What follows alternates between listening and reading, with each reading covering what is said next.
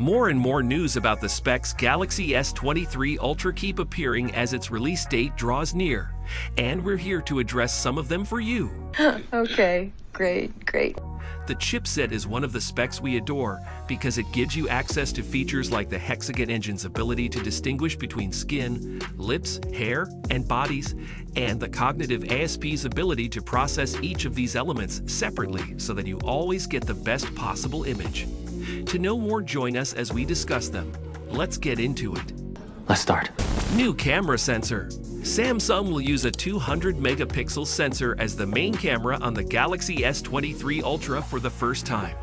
It is supposedly 3 inches in size and has a pixel size of 0.6 meters and an aperture of f1.7, enabling it to capture more light. Ice Universe claims that the main camera of the S23 Ultra has been improved over the Galaxy S22 Ultra's performance in low light. According to a tweet by user Ice Universe, Galaxy S23 Ultra night photography and night video have been greatly improved. Amazing!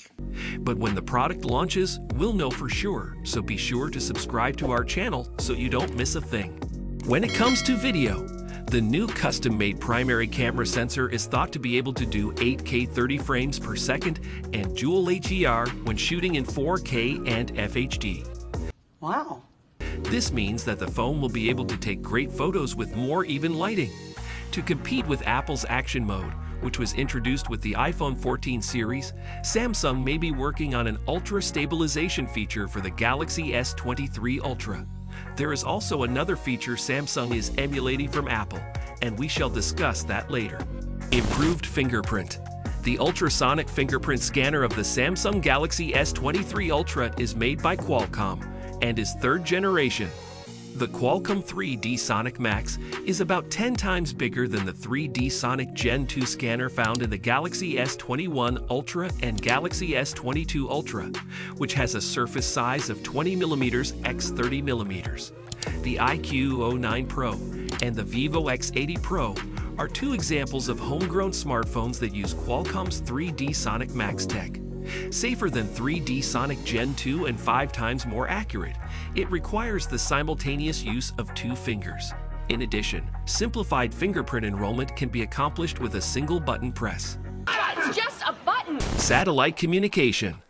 Apple integrated a satellite-based emergency SOS feature into iPhone 14 models. Samsung, it seems, will join the fray with its upcoming Galaxy S23 series. In order to offer this same level of secure backup connectivity, Samsung will be partnering with Iridium Communications and its network of 66 low-orbit satellites. It has been speculated that Samsung's implementation will be limited to sending standard text messages and low-resolution images, just as Apple's implementation is limited to sending emergency SOS texts and sharing position information. Okay, this is gonna be fun. This feature helps users pinpoint their location by sharing photos of clearly identifiable places in the region. If you ever go running and get lost in the woods, you won't have to worry since this function will allow you to get in touch with others for assistance. Battery. While the Galaxy S23 Ultra's battery capacity will be the same as that of the Galaxy S22 Ultra, Samsung has utilized its own technique to boost the phone's durability. Samsung's new Light Mode, which debuted on the Galaxy Z Fold 4, will be used on the Galaxy S23 Ultra. The new Light Mode may moderately reduce performance while greatly reducing power consumption without affecting refresh rates. Light Mode would not change how the game is played because the settings for Game Booster are handled separately. Also, the new Snapdragon 8 Gen 2, which is the chipset, will help the Galaxy S23 Ultra have a longer battery life. The Snapdragon 8 Gen 2 gives the S23 Ultra more features, and we'll talk about them with you. So brace yourself, Daddy. Chipset. The Snapdragon 8 Gen 2 has a 200 megapixel resolution as well as H265 and VP9 codecs. Snapdragon 8 Gen 1 and Gen 2 capture 4,096 times the amount of camera data as its 14-bit predecessors. It indicates that photographs' great dynamic range and color potential may be expanded with additional data. To optimize and offer the finest picture results, the Cognitive ISP and Hexagon engine can distinguish grass, sky, skin, lips, hair, and bodies in real time. Wow, just like that.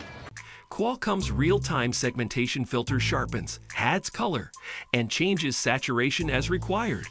To protect your privacy, the Allen Ways sensing camera detects when another person enters your selfie photo. For instance, if someone on the bus next to you attempts to peep at your screen, the chipset will detect it as a mask. In terms of security, information stored on smartphones powered by the Snapdragon 8 Gen 2 mobile platform is securely safeguarded, reducing the possibility of unauthorized access. Snapdragon sound is used by the Snapdragon 8 Gen 2 for high-quality calls, music, and gaming. With Snapdragon sound-enabled smartphones, you can listen to high-quality music anywhere, with the sound automatically adjusting to background noise and interference. Real-time hardware-accelerated ray tracing is the most intriguing advance in gaming since it will improve the realism of mobile games by, among other things, portraying lighting and shadows more accurately.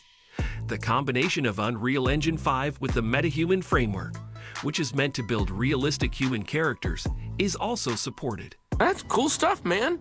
Qualcomm promises that the Adreno GPU in the Snapdragon 8 Gen 2 would be 25% faster while consuming 45% less power. This should result in longer playing sessions with lower power usage. Release date. Two reliable sources have reported that the Galaxy S23 series would be unveiled on February 1. This date is a mutual agreement between ICE Universe and OnLeaks.